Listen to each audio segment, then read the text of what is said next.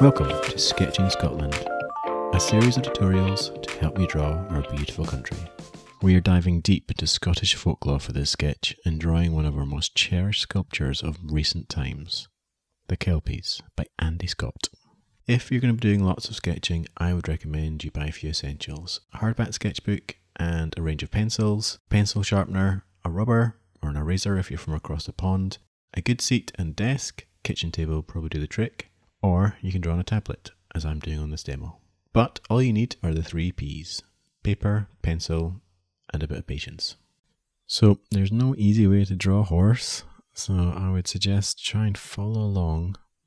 I'm going to draw the horizon line, then if you follow along to draw the outline of both of the Kelpies, Duke and Baron, as they were based on 2 Clydesdale horses called Duke and Baron. I'm not sure which is which, but on the left Kelpie, if you try and draw the basic outline for that, and we'll go on to the right one. I'm just drawing it really lightly for now. The shape is quite difficult, so feel free. The lighter the better. If you kind of have nice kind of light pencil strokes, it gives you a bit of room for error. Then I'm going to go in and draw the pathway, keep this quite curved. There's nice paths that go around the whole of the Kelpies, and then add a bit more detail into the horses. Get the eyes just going into the facial features. Getting the eyes and the nose, you can see we're kind of making a few mistakes, so going back, like I say, it's not an easy one.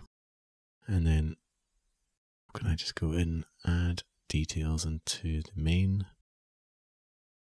And these are mystical animals, mystical Celtic water horses. So if you don't get it totally perfectly, I think it adds to the mystery, right? And they were said to have the strength of 10 horses. So we just get more details on the right Kelpie, add in the jawline and the neckline and the mouth. So we've just got the kind of basic key shapes of each of the horses. And then we'll go back in and add, with a darker pencil, add more detail for both of the horses. And then this gives you a chance to kind of tighten up what you've drawn for the first round. So we're going in there and adding more detail into the eyes and the nostrils. Again, adding the kind of neck muscles. And then we'll do the same with the next one, the one on the right, Duke or Baron, which I knew which is which. So the Kelpies themselves are built just on the eastern gateway to the Forth and Clyde Canal, and kind of a bit of a monument to the Scotland's horsepower heritage. Horses used to pull all the barges around the canals. They worked in the fields, so they used to have tractors. It was all horses that did a lot of the labour work. So we're going to go into the detail of the actual horses and the kind of shiny metal plates. So there's 18,000 individual pieces of steel which are all joined together, which gives it that kind of sparkling quality. So to kind of achieve this, we're going to add in L's and T's all around, kind of following the contours of the muscles and the shapes that you've already done before. And that's going to go all over, the whole kind of thing is covered in it.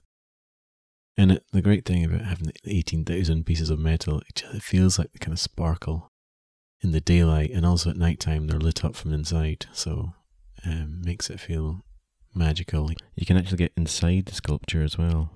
Tour guides will give you all the lowdown on all the information about the canals and the Kelpies and how they were built. Really fascinating to be inside them, but then to hear the whole story as well is really, really interesting. You can make a bit of a day of it as well. They're actually set in a park called the Helix Park, so tons of other stuff you can do. Playgrounds for the kids, really nice walkways. You can cycle as well to the Falkirk Wheel. There's a nice flat canal path. So yeah, really great for a nice day out or days out. So once you've got all the shapes, I'm just going to add detail into the grass around the sculptures, which you can walk right in between them as well. You get a real sense of just how big they are when you're right next to them. And I managed to get some really nice sunset pics. The park is open right into the evening. I think the car park might shut, but you can park nearby. So then we're just gonna add in a lot of detail into the background, and you can kind of do as much or as little as you want. You can make this quite rough or smooth, or you can go into lots of detail. For this one, we're going into lots of detail. It feels like it warrants it because it's, you know, such a kind of precious and refined kind of piece. And then the colour as well is going to really bring it to life later on as well, and add extra kind of shape, or just defining some of the shape of the horses. Like I say, no easy way to draw a horse, but this might be the easiest way to draw a horse. We might have cracked it. At this time of night as well, the sun, because the sunlight's hitting, it gives you a really nice kind of sense of the shape as well. So it's a really nice nice to have that extra light and shadow to add. And the time of day that it was shot here in the picture that we're following, it's just right at sunset. So the actual lights inside have come on, so you're getting best of both worlds with the sunlight hitting and the lights from the inside. It gives it this really mystical property. And like I say, they are mythical beasts, one of many in Scotland. We have quite a few mystical beasts to follow, but for now, you've just managed to draw one of our best, the Kelpies. When you've completed this one, why not try sketching another location? We'd love to see your sketches, so please send them to us using the hashtag SketchingScotland. It's not quite the same as being here. Only in Scotland can you appreciate the full beauty of these types of sites, but it should keep you busy until you can come and sketch in person. For now, happy drawing!